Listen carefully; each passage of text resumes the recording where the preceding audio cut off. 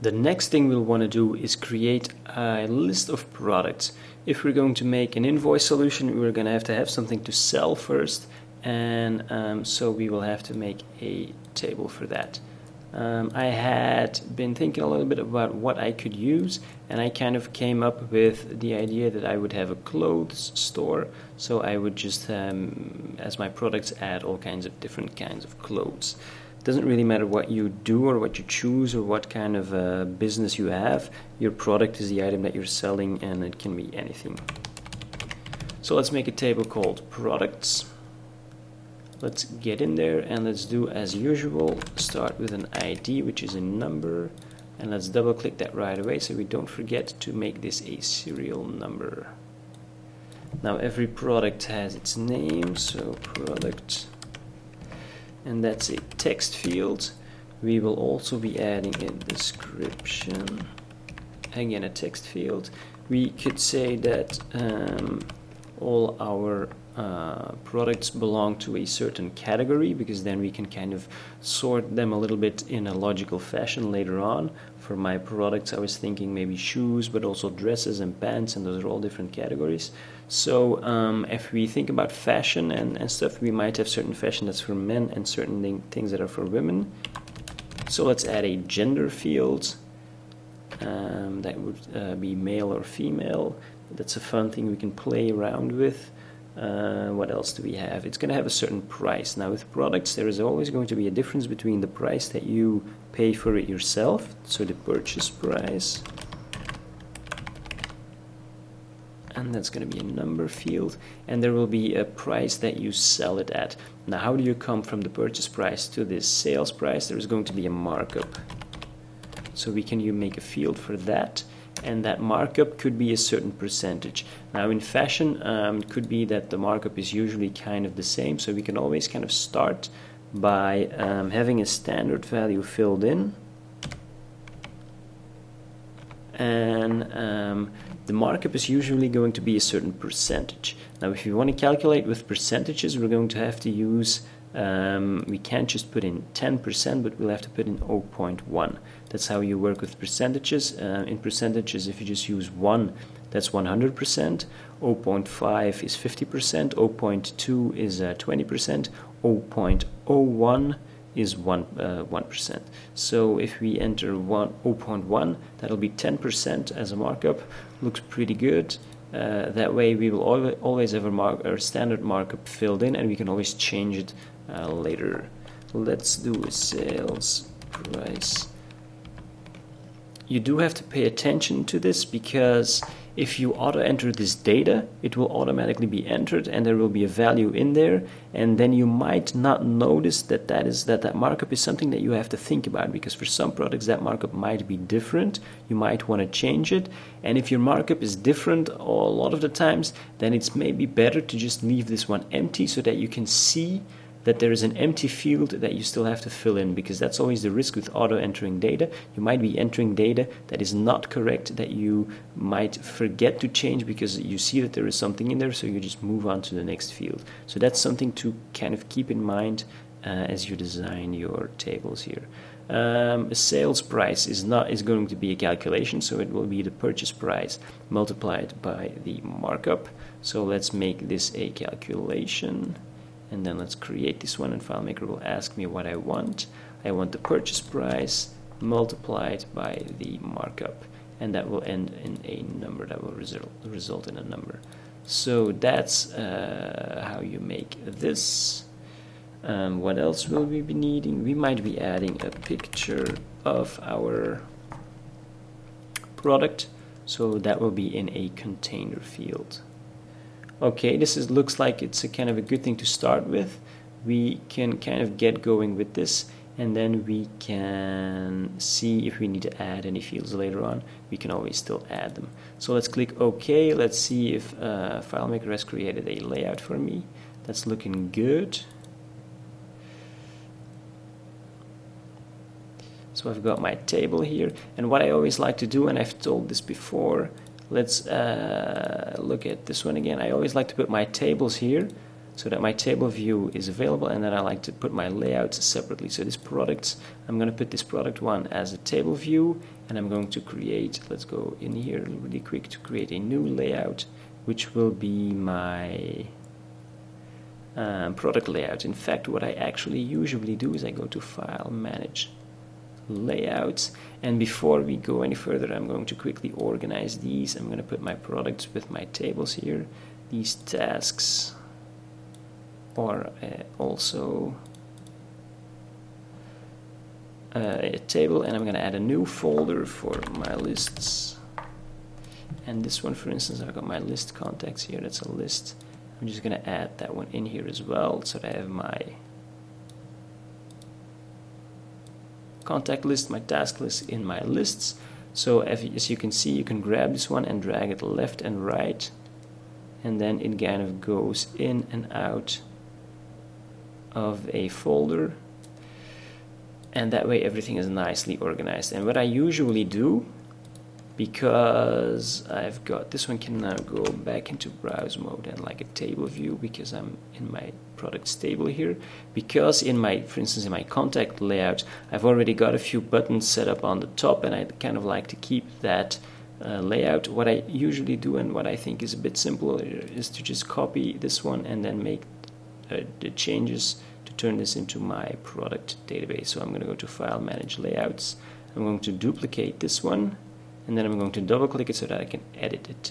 And this will be my lay products, and this will be based on my products table, and the rest is probably looking pretty good. Okay, let's close this one. Let's go to layouts, lay products. Now this one is of course looking exactly the same as my contacts. I don't want it to look the same. I'm going to delete this entire thing because I don't need it. Yes, I'm going to get rid of these fields as well. There you go. But now at least these buttons stay the same. I do have to pay attention that my show list button cannot bring me to my client list, so I'm going to go into button setup and just do nothing for now, so that that button doesn't bring me to the wrong place. I'm going to change this now into insert merge field. This will show me my product. That's good. And then these fields will have to change as well. These do not come from the contacts, but my products table. This will be my product, my description, and then I have to change these as well, but if I want I can just delete these and then just double click them and create a label. There you go. Now I can just drag this one down, and I've got these blue lines that kind of show up and help me line this thing out. I've got a category, and I forgot to check this one, create label. Yes. What else do I have? I've got a gender, and I create label. I've got my purchase price. Actually, I could have used my field picker to just add everything at the same time. That might have even been handier. In fact, you know what? I'm going to do that. That's a bit more. That's actually what it's there for. So I'm going to choose my field picker. Take all of my fields right here, and even my picture fields, and let's just throw them on here. There you go. It's a bit quicker.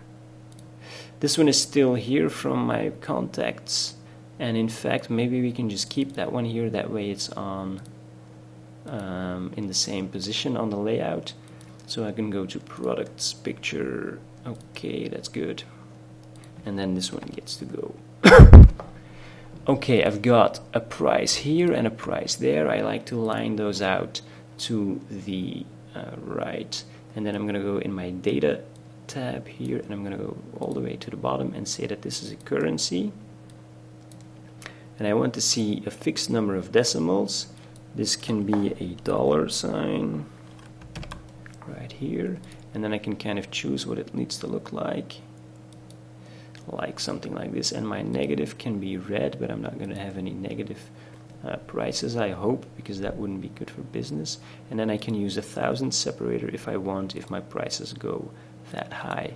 1,000 separator can be a period, for instance. Okay, this looks good. Let's have a little look here. Let's make a new record and let's try something. Let's insert a picture and let's see what we've got. I've got an Angry Bird shoe here. That's good. Product is Angry Bird shoe. Then a description. Red sneaker. The category shoes. Gender. Okay, a few things here. The category, we're probably going to want to not have to manually type these categories, because then we will have typos and that's going to be wrong. The gender is also something where we either choose male or female, so we're going to want to make this a little bit easier as well. So let's go into edit layout and let's go first to our category and let's say we would like to turn this into a drop-down list. The values need to come from, well, none of these. I'm going to create a new one, and let's say that we want to be able to manually enter a category, unless if that category already exists, it needs to be kind of auto filled in from the categories that exist already in the table. So I'm going to use values from field, I'm going to use products, and I'm going to use category. So that will include all the values that I've of all the categories that I've got in my products table. And then if we hit OK a couple of times, we can choose here to autocomplete using value list. If we do that, then I can have my shoes here, and if I make a new record, I can maybe insert picture and have another shoe. This apparently is a boat shoe. I have no idea why.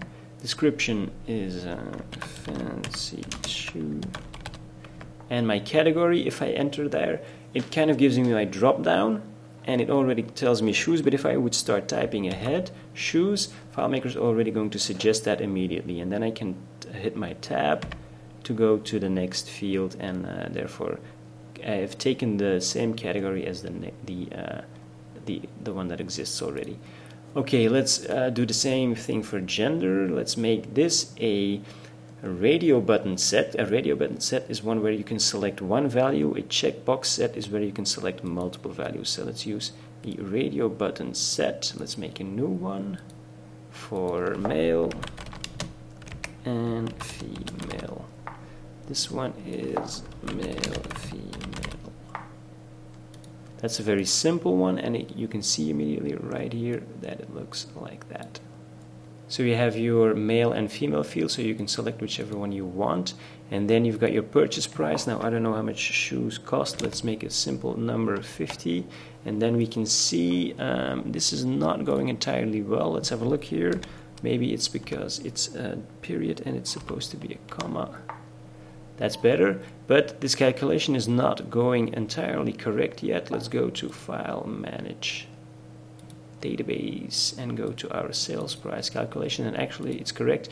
It's the purchase price plus the purchase price multiplied by the markup. Let's see if that works any better. Yeah, that's looking a bit better. You can always test it by using a very simple number. 100 plus 10% is $110, so that's good. And in fact, let's keep that for our sneakers. So one thing we do have to change, going back to File, Manage, Database, we do have to make sure that this markup gets entered correctly and uses a comma instead of a period, because a period is usually the thousand separator, and that's why that's not going to work.